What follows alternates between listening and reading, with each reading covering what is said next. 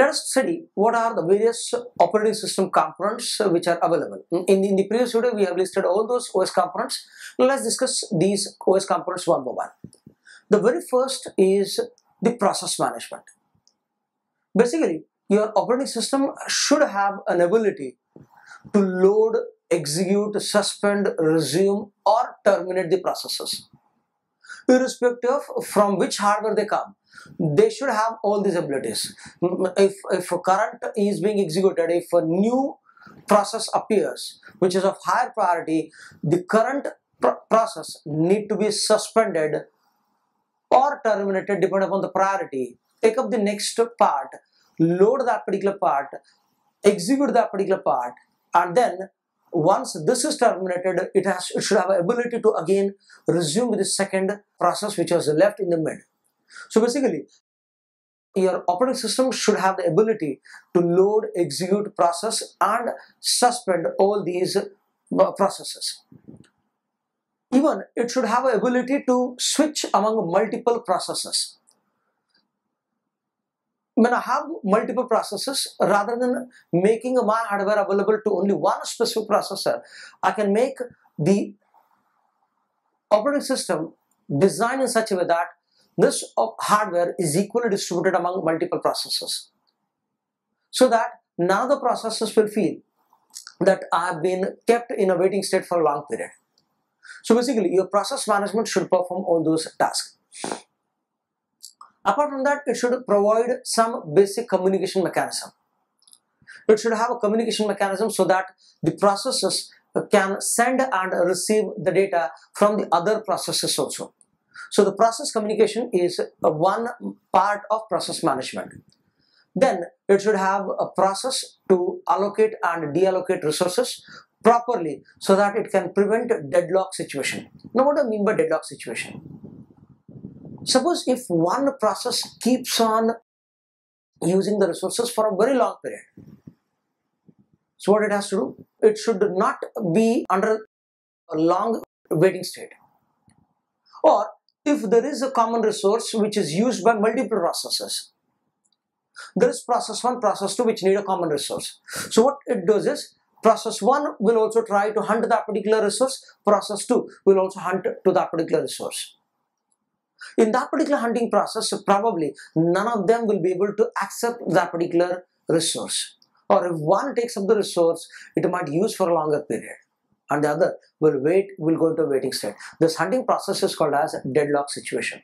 So we should not have that particular situation. These are some of the basic components of the process management. So the process management should have the ability to load, create, execute, suspend, or terminate the process. It should have ability to switch among the processes. It should have a process communication system, and it should be designed to avoid deadlock situation. Now, the next component of operating system is I/O management.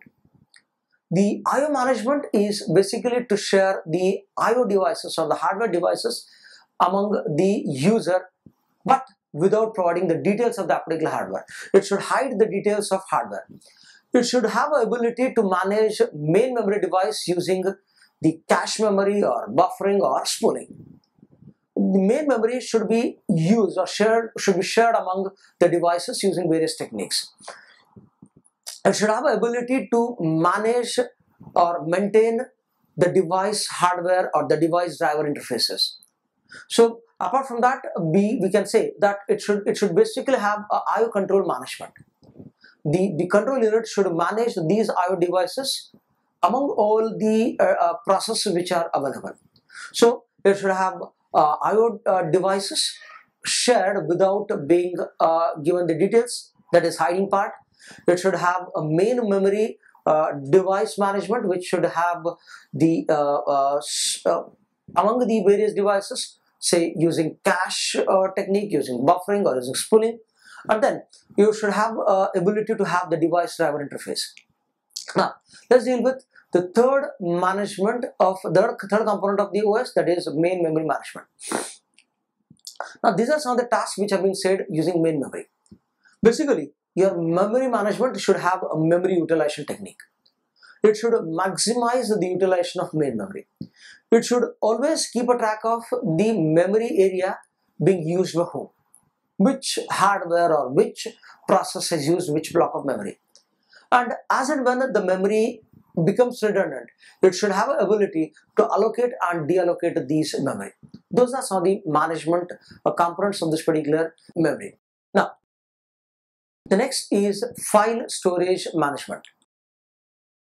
What are this particular file storage management component says? It says that your operating system should have ability to manipulate, delete and create multiple files, multiple directories. Your Windows does that. You do that regularly.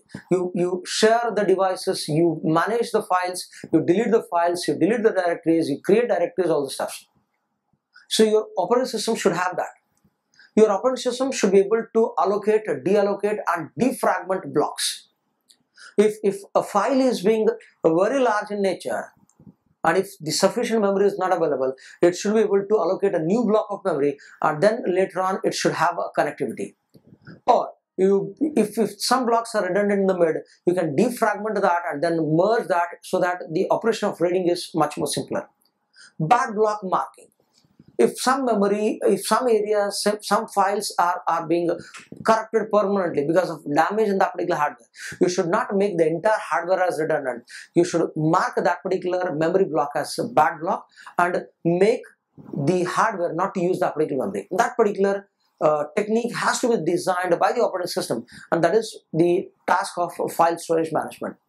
And should be able to schedule the multiple I/O requests to optimize the performance. So obviously many devices will be using the hardware and there will be so many requests which will be appearing. So scheduling has to be done properly so that it can better the performance. Otherwise, if I do that, then probably you can keep on shuffling and somewhere in the mid you lose out the track and probably the entire system crashes down, making the optimization or the performance almost zero.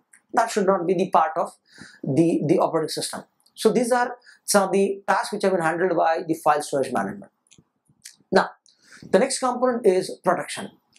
Basically, when I say that an operating system has to be designed, your operating system should be designed so that it can have a better hardware resource, it can protect that hardware resource, it can protect that particular kernel resource, it can process the code, it can process the data, and a lot amount of programs which are supposed to be protected from some malicious or virus programs. So that component, that protection has to be given by the operating system itself. The next component is networking. Now, when I say networking, the operating system should be designed not just as a standalone machine.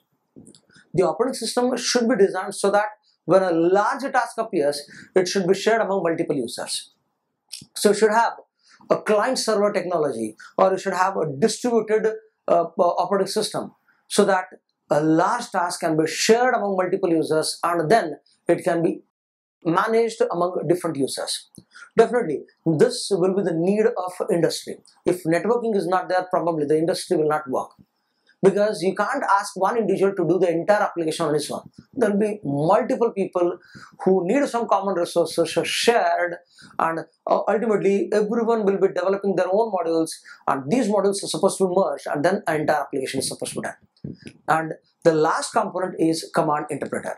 Now basically what a command interpreter does.